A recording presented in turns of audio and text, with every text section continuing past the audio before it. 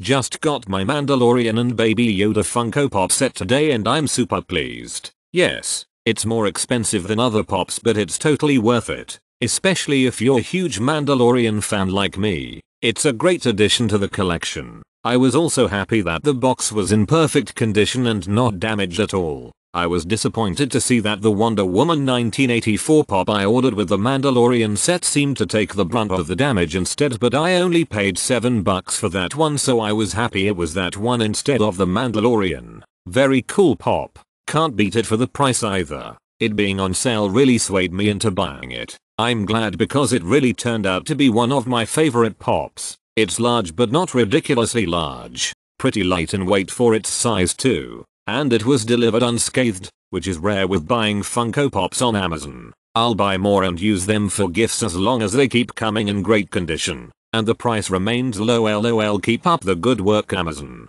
One of the most detailed and painted pop figures I've seen and even has a display background. The child is cute and expressionist. Mando's outfit is super detailed and no blurring of color. Barbel Spring is so hidden you don't know it there unless you touch the helmet or read the box. Worth it. Great looking figurines. I pre-ordered this on the 5th of May and it arrived the 3rd of September looking as pictured. Unfortunately the figures and base have multiple cracks and breaks, but Amazon customer service was kind enough to get a replacement sent my direction straight away. I'm returning this one. So if you see it listed in the Amazon warehouse for a discount you might want to think twice as it really is heavily damaged beyond just the packaging.